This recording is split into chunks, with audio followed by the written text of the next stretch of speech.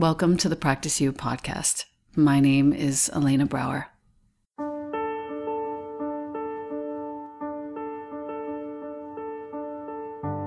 Together, we'll explore and enjoy content and conversations around mastering transitions in our relations, our wellness, our careers, our families, and especially in our missions and visions. You are invited to learn and love and listen with me. Welcome to Practice You.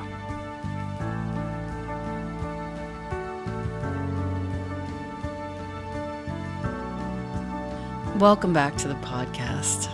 I am here on a Sunday with two of my favorite humans, two of my best girlfriends, Nadia Narain, who is basically one of the UK's most beloved, I think, and well-known yoga teachers, even though she would deign to differ. She's here in New York for the launch of her second book, Rituals for Every Day. Her first book is called Self-Care for the Real World. It is, both of them, very well loved, and I feel very important. She's brought a conversation that's usually had, between people and behind sort of closed doors and in classes and in sessions. She's brought that conversation to the forefront, which I think is a very important act. So thank you for that, and I look forward to our evening together. Thank you. Yes. Katia wishes she was here too. Katia's sister, co-author. And Ali Bogard is here, back by popular demand. Thanks for having us. Such a treat. I want to be here every day. Every day. Especially if we get breakfast cooked for us. Yes. James cooked breakfast. I can't take credit. I did produce it, but I didn't cook it. I'd love to start today with a reading from one of the book that accompanies the Hilma af Klint show at the Guggenheim. It's called Notes and Methods. This particular reading is on page 29 of this beautiful book, worth your shekels if you love Hilma. This is from 4 loose sheets that were found slipped into the notebook of the five, capital T, capital F, a group of 5 women, including Hilma, who would channel. Believe it or not. It's from September 16th, 1903. My birthday. It is your birthday. Not 1903, but September 16th. Even though sometimes we feel like we were born in 1903. We have 70 years on this. You are bewildered by what we have told you, but the phenomenon we are trying to explain is truly bewildering. What is this phenomenon, you ask? Well, beloved, it is that which we want to call the secret growing. How often have we heard you say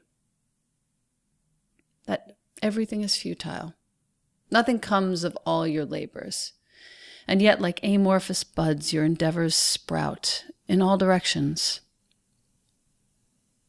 You see everything as formless, and you forget that this is a sign of life.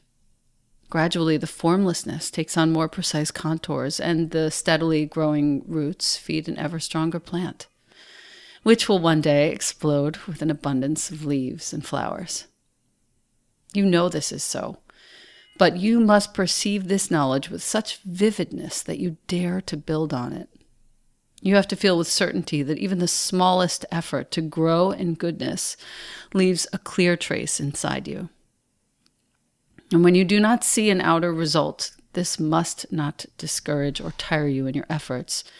For just as invisible hands help and tend every plant on this green earth, so every budding sprout of goodness is tended and shaped and protected by invisible powers. And when the time comes, your eyes will open and you too will see the beautiful plant that grew in secrecy, the product of your noble endeavors and your pure intentions. Accept our account as a greeting from us, so that you shall never tire when all seems lost. I like hearing from the other side. And I think that it's a really nice sort of jumping off point for our conversation, because so much of what we build our teaching, all 3 of us, and so much of what we build our friendship on is this trust in the fact that messages from the other side, from other dimensions, dare I say, and I mean this lumpishly and factually, I don't mean this poetically and woo-woo, that these messages are reaching us all the time were we to listen. And it is what causes and helps us trust in the process of growing. So I thought, not just for the other yoga teachers out there, even though there are so many and it could be helpful for them, but for all the humans, the women, the men who love them, the women who love them, to talk about what it means to grow and to trust that the other side is actually rooting for us and helping us along. It feels like a good topic. That's a great topic. I feel like I talk to my dad more now that he's on the other side than I Right. ever did when he was here. Certainly ask him for a lot more help. Yeah. I think I feel that way about my mom too, for sure. But don't you feel that when you were a younger teacher, that you always felt like you had to make these notes and read these books and try and get the words out? Yes. And then as you get older and you get more quiet, it just kind of comes through you, but you don't understand that when you're newer and younger at it. And sometimes I shock myself and I'm like, oh, where did that come from? That was good. That was really good. Yeah. I can't remember what it was, but it was good. It's in the hard drive.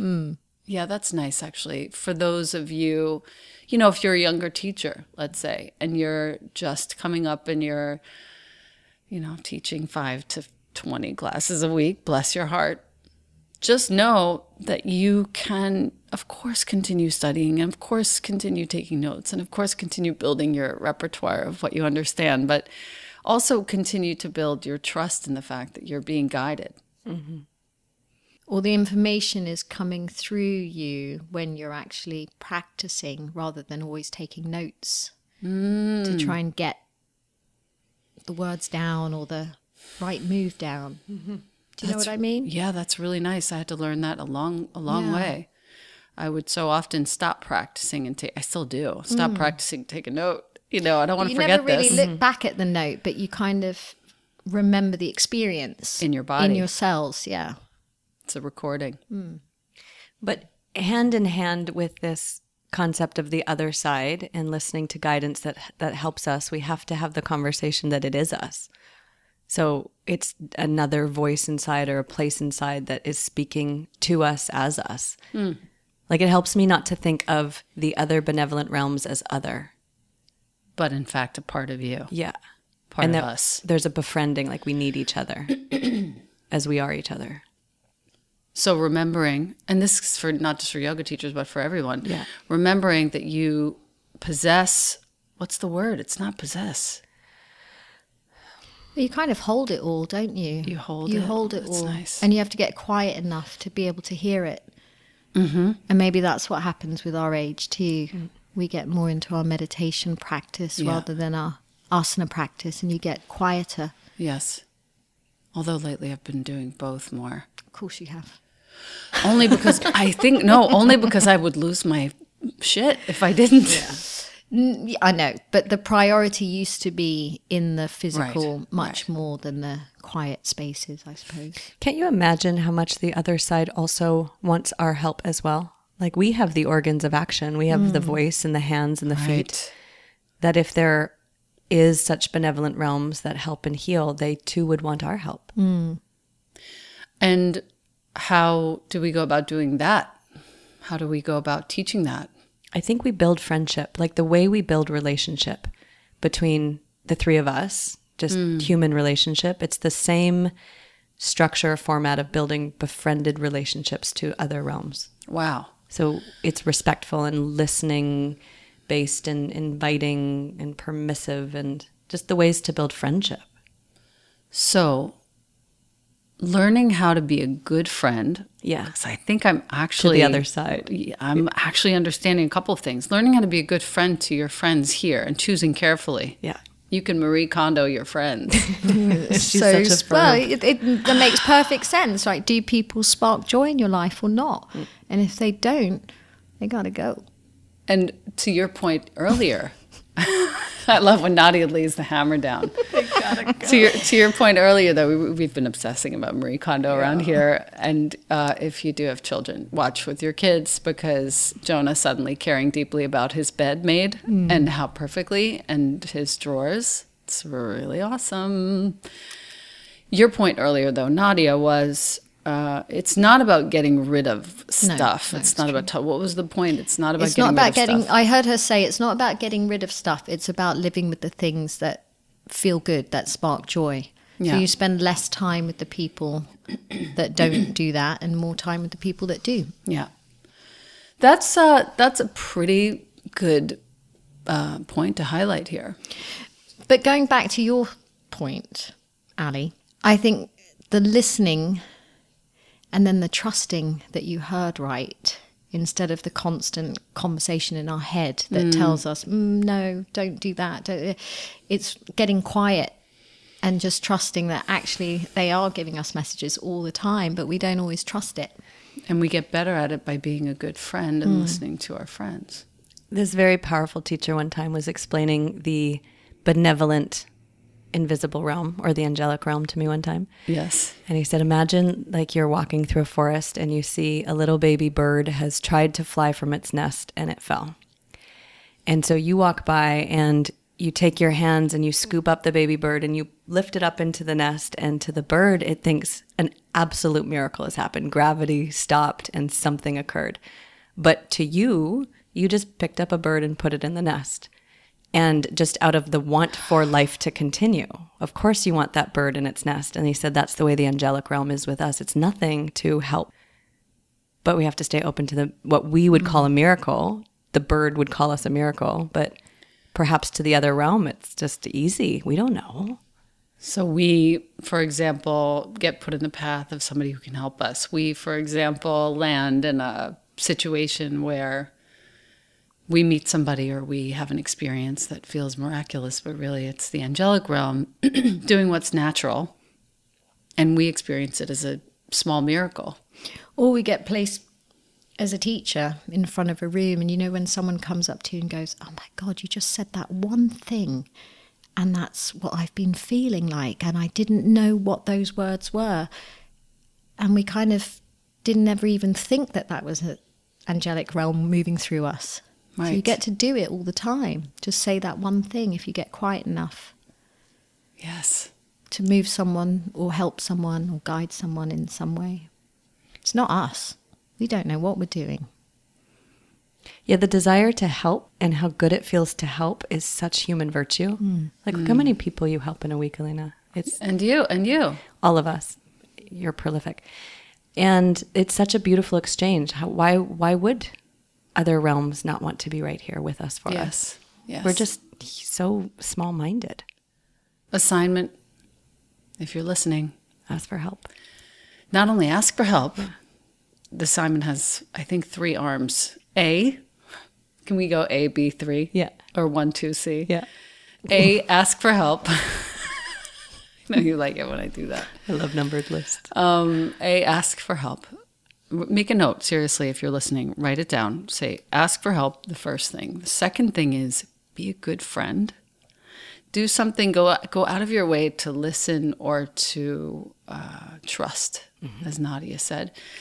And then C, third, there was something in Rituals for Every Day that knocked me over, knocked my socks off. Knocked my socks off, no pun intended. Carry around a pair of warm socks in the wintertime. Yeah. And in case you come across somebody who's cold, you can give them a pair of socks. I got tears. Just straight up tears. Picturing you. Here's what I picture. You in your fucking long coat, walking through the streets of Primrose Hill, seeing the homeless guy with your 4 bags and your food bags and everything and your big, homeless chic look and your high top Converse. See, they see me coming. They're like, oh, she's one of us. Totally. No, I'm not even, yes, it's funny, but it's not even funny how you will walk up to somebody and give them a pair of socks. I did give someone one of my feather down pillows the other day because he really needed it. And I had an extra one anyway. I gave it to him, and the sweetest thing was that he held it to him and he smelt it. Oh. And he just inhaled it and he went, oh, this smells so good. I'm going to sleep so sweetly tonight. Nice. And I just realized that, you know, I live in this house with aromatherapy oils and everything smells clean and fresh, and we take all of that for granted. Yes. And there was this man that just was like so happy to have a pillow that smelled fresh. What if the other realm is just purely us? Like, that's such good, kind, benevolent help that he would never expect to receive in a day. He's the bird. Yeah. You're the angel. It's so beautiful. But it's easy to do, isn't it? And we always wonder what we can do, and we never know what to do. And that's always an easy thing to do. I think there's another branch to that homework of feeling like receiving help is not you being a burden, or is not. I'll often feel like I don't want to burden people with what I need help with. And so really feeling deserving of help. Remembering that you're not a burden. Yeah. That helping is a beautiful relationship of exchange. We get so much from it when rising tides lift all boats. There's also, back to our book.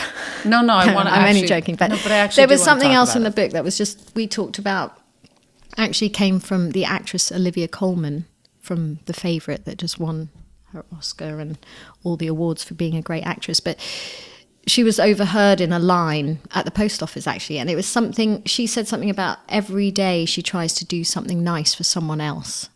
So if you set that to be your intention each day, that's almost guidance from someone else too. How can you serve? What could you do to make someone's day a little bit sweeter? This was so not where we expected to go, but I love this talk. No, you know what, though? It's exactly how we talk when we're sitting around in a steam room somewhere. But you said something funny on the last podcast, Ali, because you said it is so rare that we get to sit around and just chat because we're all so busy and distracted. Very distracted. And this is lovely. It's great, right? So even if it doesn't go on air, I'm just going to listen to it over and over again. No, it's going to go on. It's going to be great.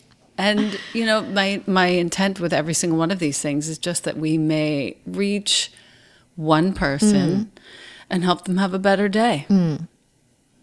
Just being themselves. Back to rituals for every day. What's the first thing you think of when you think of what you're proudest about this book? I think what's been lovely for Katia and I is that we were born in the East. We were born in Hong Kong. Our father was Indian. So we actually were raised with a lot of these rituals in our lives. You know, my mum always had a feng shui man that came to the house, and we had to paint a wall red in the living room or put a screen somewhere. Or every Chinese New Year my mum goes to the temple and buys Katia and I these lucky charms that we have to, she'd like us to wear them in our bra, but we just keep them in our wallet. And she really, really believes in those things. And our dad used to have Ganeshas all over the house that he paid tribute to. So we were raised on all of this stuff, and we'd forgotten how much a part of us it was. Right. And then when we started putting all this stuff down in the books, we realized that there was so much depth and richness and ritual in our lives. In your merest life experience as kids. Dad was from India. You mentioned that, yes? Yeah. Yeah. And we were born in Hong Kong, and then Katia married a Jewish man, so she got a bit of that thrown in as well. Right. And I think when you have children too, you want to be able to pass things down to them. And she has 2 kids. Yeah, 2. Kids are being raised Jewish? Yes. Nice. Yes, but then she feels like it's really important to make sure they know the Indian and the Chinese and all the other stuff as well. For sure. That's actually really sweet. And the most ritual people do is usually superstition, trying to ward off the bad. Yeah. Rather than rituals to habitualize the special or invoke the good. Or even to move through the hard. Right. You know, so there are rituals that you could do when you've broken up with a loved one, or if a parent has died, that could really mark that time for you to move through, which is quite beautiful. Talk to us about rituals for a breakup. That's a really nice thing to... Well, I've been through quite a few of those.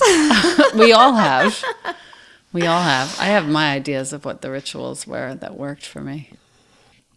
I mean, I think the letting go ritual was always a big one, where you sort of cut the ties between you and the other person, but not in a negative way, just to almost take back the parts of yourself that maybe they kept and to give them the parts of themselves that you've kept, and to understand that there's a reason why it's not working anymore. So if you can gently just cut the energetic ties that weren't working, you may come together again later in a different capacity.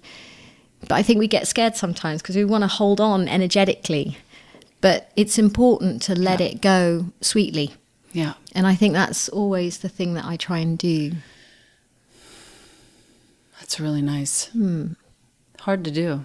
And sometimes it might be just sitting and playing all the songs that you both listen to until you're sick of listening to those songs. You know, there's lots of ways to get deep into it, but I like the tie cutting. Yeah, so that the relationship isn't marked by just the last moments of pain. It encourages all of the aspects of the growth and the love and the truth that made it so.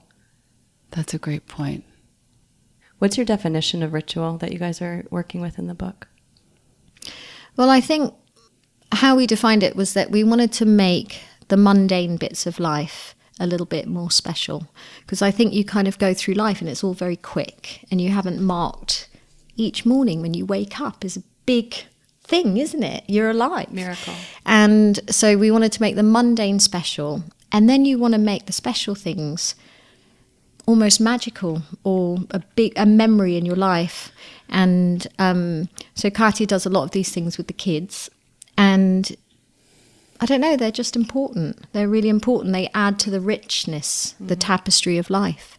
I like the idea of just offering one way, and you offer so many. It's like dozens of ways to make the mundane into something a little more noticeable. What are some of the everyday things that you offer in the book for people? Well, it was funny when we wrote self-care, people are like, okay, we know we have to do it, but we don't know how to do it. And so I think rituals was a bunch of recipes of this is how simple it can be. And it could be as simple, there's a beautiful one to do in the winter mornings. And we were doing them in London, and then Katia's 12-year-old started doing them. And she come downstairs, and Jonah's sitting there at 6 o'clock in the morning with his little homework books. And we just lit candles around the house in the morning. So you didn't really turn any lights on, but you just had this beautiful glow of candlelight on the dark mornings, because it's always a bit depressing in the winter when it's dark. And just little things like that are so beautiful and magical. Or just sitting with your cup of tea, and instead of checking your phone while the kettle's boiling or the coffee's brewing, you could just sit and meditate for 5 minutes. That's a little ritual in itself, is just to be able to pause and set an intention for the day. One thing that I've been really impacted and touched by is how you are constantly in the ritual of making pujas and altars. What do you do when you go to specialize something? You know, so it's a book, or it's a project, or it's the apartment. What do you do? Just the other day, so like I said, I'm about to do this Tuesday night event with Nadia and Katia at ABC, which is the puja altar inspiration central of my life. And ABC Carpet and Home on the corner of 19th and Broadway in New York City. If you haven't seen it, go to ABC Carpet and Home online. It's absolutely stunning, and you are going to want to spend all your money. In light of that, I took the 2 copies of Nadia and Katia's books, both of them. I stacked them on the windowsill. James came home with this flurry of tulips, and I arranged the tulips, and I placed the books in front of the tulips, and now it's like this beautiful prayer place that the Tuesday evening should go well, and that I should be absorbing all the information in the books. And anytime I walk in the house in these days, because it's happening in a few days, I'm just reminded of my service there, and I'm remembering to study a little bit and read another page and think about how I'll word things. And Nadia just mouthed to me that she loves me. It's the greatest. But that's all I do. If you just have you could buy one stem of a flower, one plant, and place it near a picture of somebody that you love who's suffering. You could place it near a stone and the picture of somebody you love who has passed, or somebody you love who is in your life and needs some guidance, and they're not asking for it yet, but you know what they should be doing. Set up an altar. Yeah, it makes me think of physicalized prayer. It is. It's physicalized prayer. You have a whole section on altars. So we teach people how to make an altar. Yes. And my favorite ritual is actually the vision holder. So if you know that someone's going through a difficult time, that you would just sit and maybe pray for that person to move through it. You could hold a stone, you could have a little piece of jewelry that you meditate on, and then you just give it to that person. Yes. You don't have to tell them that you're sitting there meditating every day for them, but you've kind of put your prayer and your wish into something that you pass on to them to help them move through it. And I think that's so beautiful, because people set up altars and they don't even realize that they do, even if it's just a shelf of family pictures. That's kind of an altar in itself. Is, for sure. For sure. It's so lovely to do something for somebody like that they'll never know about cognitively, you know. Human angels. It's powerful. I am drawn to open up Tokapa Turner's book. She and I have been circling around each other for a while. It's so beautiful. The book is called Belonging. Subtitle, Remembering Ourselves Home. So very apt for this. And it's literally the very first page after the TOC, the table of contents. For the rebels and the misfits. We're the rebels and the misfits. We fancy ourselves as the rebels. We were. We were. I think we're still a bit the rebel, not so much the misfits anymore. Only slightly. Sorry to interrupt. Sober. I mean, we used to get into a fair amount of trouble. For the rebels and the misfits, the black sheep and the outsiders, for the refugees, the orphans, the scapegoats, the weirdos, the uprooted, the abandoned, the shunned, and invisible ones. I want to also add to the little girls and the little boys and the little ones who are transitioning. May you recognize with increasing vividness that you know what you know. May you give up your allegiances to self-doubt, meekness, and hesitation. May you be willing to be unlikable, and in the process, be utterly loved. May you be impervious to the wrongful projections of others, and may you deliver your disagreements with precision and grace. May you see with the consummate clarity of nature moving through you that your voice is not only necessary, but desperately needed to sing us out of this muddle. May you feel shored up, supported, entwined, and reassured as you offer yourself and your gifts to this world. And may you know for certain that even as you stand by yourself, you are not alone. Nice. Yeah, very appropriate. That's very appropriate for right now. When it comes to, Nadia, when it comes to your, both of you, when it comes to your latest inspirations for your work, really like in this moment, what comes to mind as what is moving your water right now? Moving my water is... Is that the same as rocking your boat? Word. Yeah. Word. Rocking your boat, moving your water. Moving my water is the practice of prayer, where it, to me, feels like the feminine creative side of meditation, the lost language of prayer, where we get to communicate to the moment we're in. And this conversation is exactly it. The conversation we have with invisible benevolent forces that want for us and we want for them, to know that there are really good and beautiful and magical things happening despite what gets noisy and loud. That's good. It's really good. Yeah. Let's see, so much at the moment, but I think I have a tendency to sort of buckle down and get to work. You do have a tendency. I do. Which is what I like about you. Yeah, I'm quite a hard worker. But I think I'd like to spend a little bit more time with things that just make me joyful. Without it having to be doing something or getting anywhere, like taking my pottery classes that I'm really rubbish at, but it's just fun. And there's You're taking pottery classes right now? Yeah, Not right now, this second. I've got another course starting in a few months, but I'm terrible at it.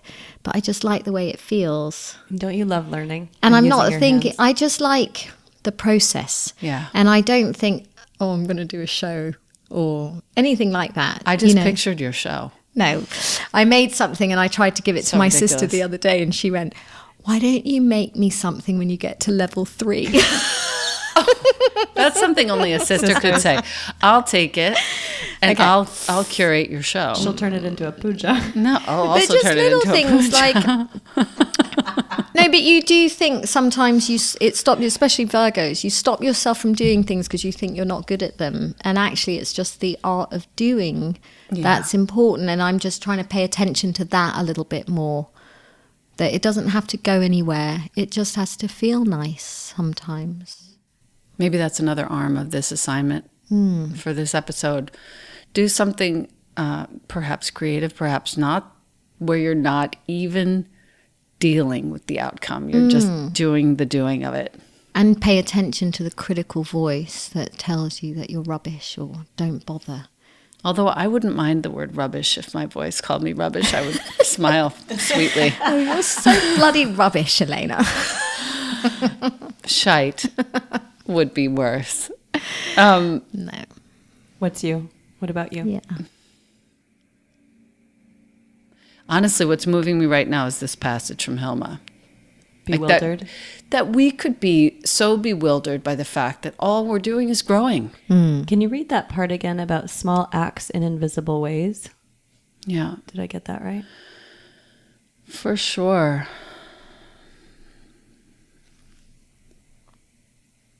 You see everything as formless, and you forget that this is a sign of life.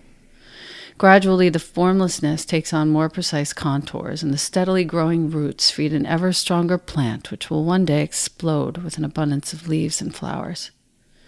You know this is so, but you must perceive this knowledge with such vividness that you dare to build on it. You have to feel with certainty that even the smallest effort to grow in goodness leaves a clear trace inside you.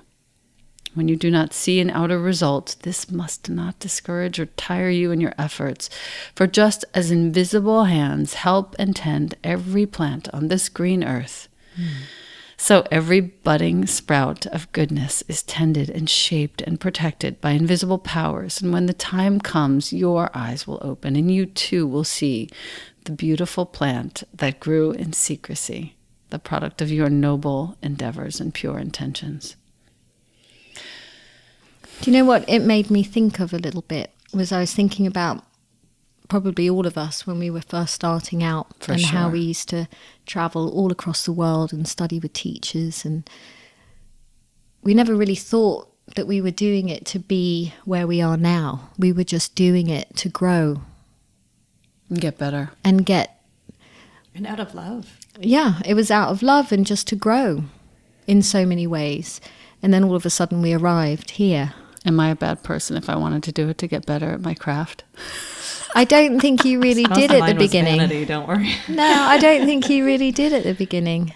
You didn't go to Guru Mai to get better at your craft. No, you actually, went there that's to very grow. true. I went there because I was worried that my life wasn't going in the right direction, and she represented something. I think to me. you thought you were doing it to get better at your craft, but you weren't really. All I know is I saw that picture and I was like, I'm going to that lady. I'm going there. That was early. That was 2000, 1999, 2000. I remember. Yeah. Oh my God, we've known each other that long. Mm-hmm. Good. Before grief, that. dude. We met in 1998. I just realized. It's 20 years. years. It was just before you went there. Wow. I'll never forget the first time at Nadia. Was it was at Ohm. Nobody forgets the first time they met Nadia. No. We were at Ohm. This is a shout out to Cindy Lee. make quite an impression, do I? Cindy Lee on 14th Street, right? It was on 14th Street. You were wearing a white shirt.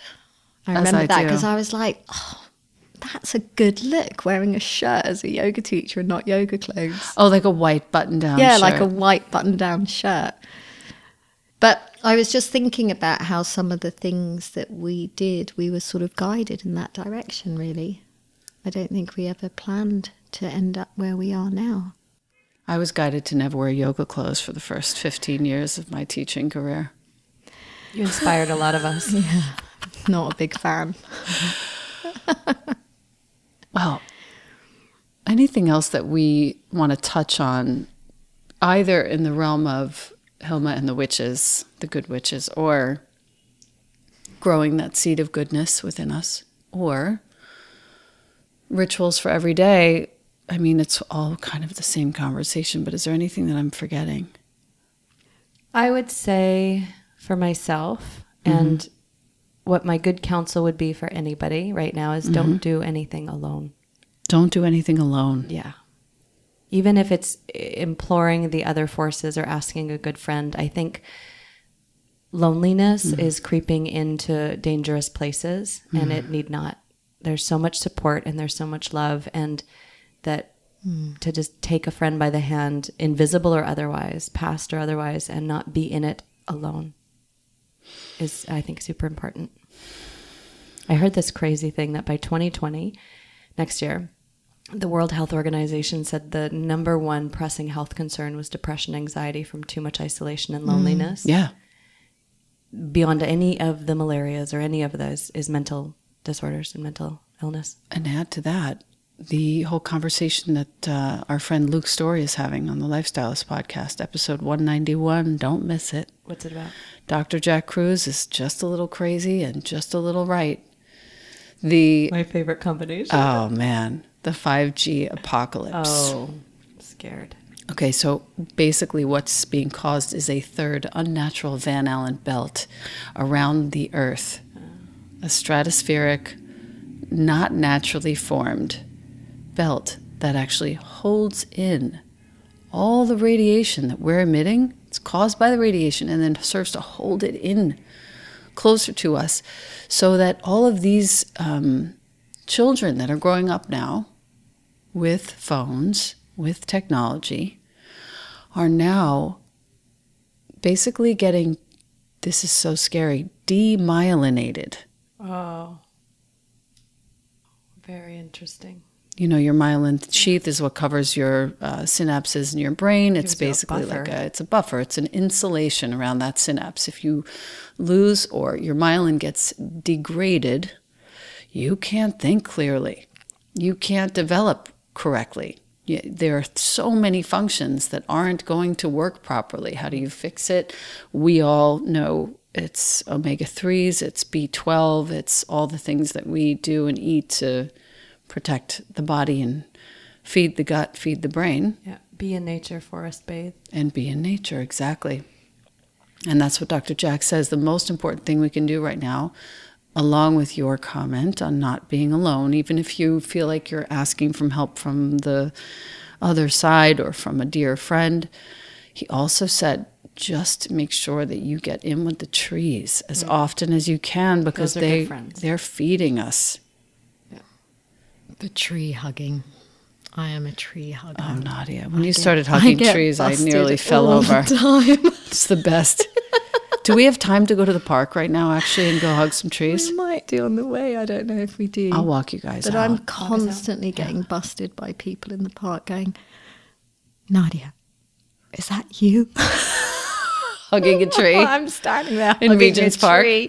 I love it. Usually it's in Hampstead Heath, Oh, yeah, okay. where the really big trees are. I love it. Don't ever change, please. Keep taking pictures of those and post them on your stories, please. We need them. I need those every day, like a shot in the arm. But I think that's also where, you know, when we go to yoga class and we're together, or we go to our spiritual practices and we're all together, that's where those practices really feed us, phone off and just being with one another. Yep. I think that's a great place to close. Thank you both so much for being here. I love you so much, both of you. Thanks for having us. I'm looking forward to your book launch. And then, Allie, I know we're going to, for you, if you're listening and you're wondering, Allie and I are going to do our Q&A session. I promise. It's coming soon. And we have logged your questions that you've left us in various places, and we're going to address them as soon as possible. It's not a question and answer. It's going to be more of a question and more questions. Right. Question and question. Excuse me. Totally. And our best guess. Questions and our best guess. Right. Because we know nothing. Nothing. Nothing. Very little. Thank you, listener. We love you very much. Love you. Thank you. Bye.